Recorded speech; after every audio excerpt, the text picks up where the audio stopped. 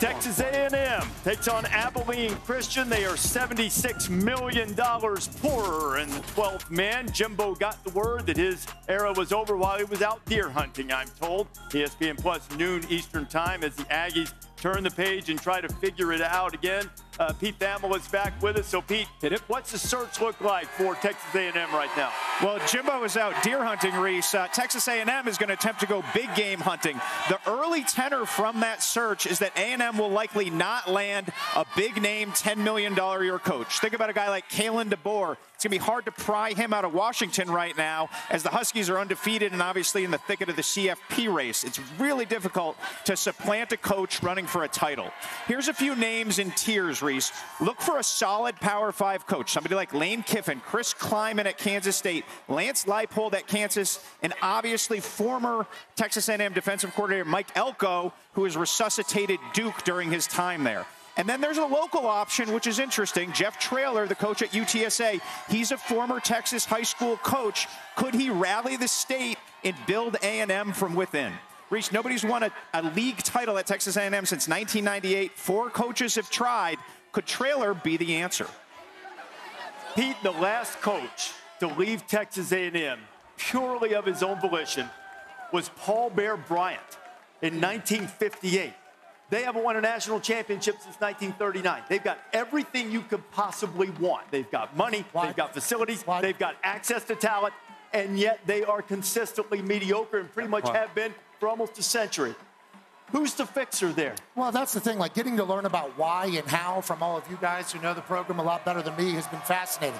They have a never-ending supply of money over there. They're willing to pay whatever to get whoever, but for whatever reason, they haven't been able to win.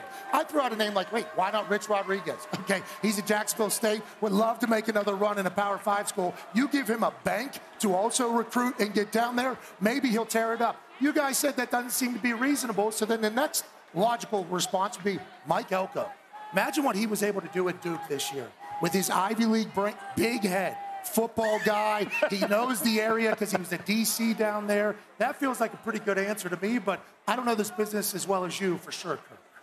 That was the first thing he said to Mike Elko when we were at Duke. He shook his hand and said, good to see you. Big head. Huge. Huge. Big brain, big head. He'd be great anywhere as a head coach. He was a defensive coordinator there.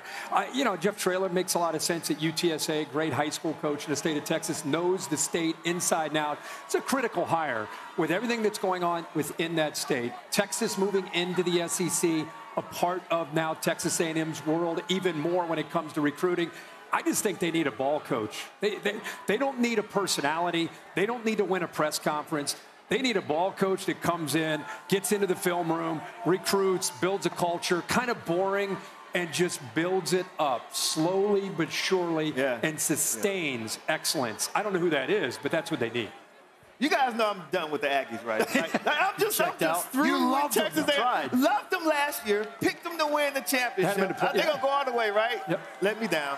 They went out and got Bobby Petrino. I said, okay, they'll be the bounce-back team of 2023. Got the coach out. They give him $70 million to leave. I'm done with that. I don't give a damn who they get. I wouldn't pick them to win their own spring game.